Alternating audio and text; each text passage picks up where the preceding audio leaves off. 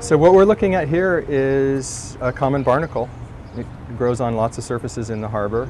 Microscopic images on board a bio-buggy were next to the Taney at the Inner Harbor. Researchers want to know more about the organisms living in the water. It invites the public to see that stuff that's growing on your boat, the stuff you don't want on your oyster cage, is actually doing a job. It's actually doing what's called an ecosystem service. It's clearing phytoplankton from the water. It's clearing the water up.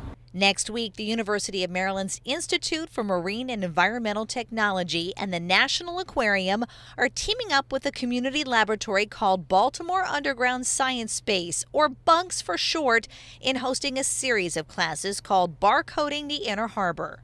Meets for 2 Saturdays, about 3 hours each, and it is a fantastic way for people who are interested to really learn from the ground up what's going on in the harbor, what's living there, how we analyze it, how to do the techniques, get some practice. This stuff is complex, but a lot of people there are very smart and bright, and they share everything that they know, even if you don't have a super scientific background. The National Aquarium has been involved with the DNA barcoding project since 2016, and they look for changes in smaller life forms that might attract other animals as a result of things like sewer infrastructure improvements, the Healthy Harbor Initiative, and the aquarium's floating wetlands.